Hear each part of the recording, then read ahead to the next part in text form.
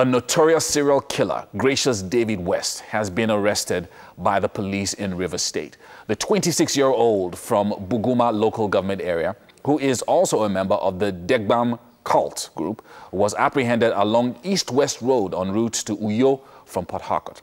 He has since made useful statements to the police, and an investigation is underway to ascertain his motives and possible accomplices. Commissioner of Police in the state, Mustapha Dundora, will brief the media on this significant breakthrough today.